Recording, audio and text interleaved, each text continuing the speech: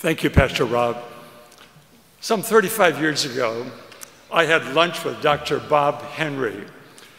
The reason I remember that lunch long ago is simply because at the end of our lunch, Dr. Henry laid a challenge on me. He simply said, "Loren, make every day count. Every hour is important in your life."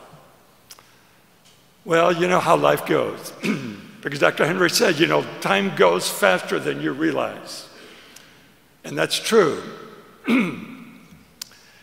I got to be 55, and then I was 60, and 65, and 70, and 75. I'm in my 80s now, and I look back upon my life, and I begin to see that all of my life, everything I've done, has been a gift from God. I really am now, and always have been, living on grace time. I didn't deserve it, but God gave me a wonderful family, friends, special people, opportunities that many others could not have, but I was privileged to be a part of that. So I could echo the theme verse from this campaign, which says, God is able to accomplish infinitely more than we would ever dare to ask, hope, dream, think, or imagine. How true that has been in my life, it may be in your life also. Last week, I was at a retreat in Vermont, the state of Vermont. It was at the Western Prairie, and there were 4 different services held during the day, and the retreat kind of centered around those times when we would meet with the monks and the brothers, and they would sing the liturgy and their songs. And there was a song that kind of ran through the whole retreat. It simply was, change and be transformed. Change and be transformed. And then added on by the Spirit of God and how God works and moves among all of us. And I can simply say that God has blessed me and my family in marvelous ways. Family and strangers, friends and those who are crushed by life, somehow they need the gifts that my family has had, and I want to pass them on, to pay them forward.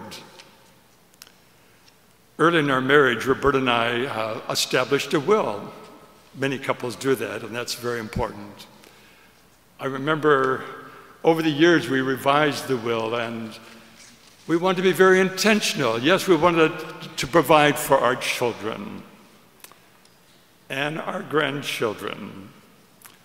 And we wanted something special for this congregation, for Luther Theological Seminary, where I was trained and encouraged.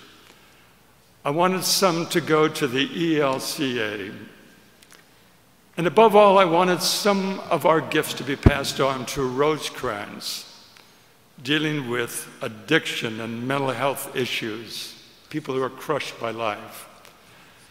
And I wanted some also to go to my 3rd or 4th home since coming to Rockford, and that is the Rockford YMCA. What a wonderful agency that is. I wanted our gifts to be used to pay forward the gifts God has given us to be passed on to others. So it's very powerful that we have the privilege to be a part of this campaign. Make every day count, change and be transformed, live hopefully, we pray. Loving God, out of your grace, you have led us through a rich history of following Jesus, building relationships and serving others in love.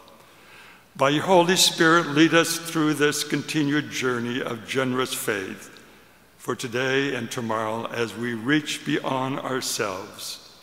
Out of your gracious abundance, let your blessings flow. In Jesus' name we pray. Amen.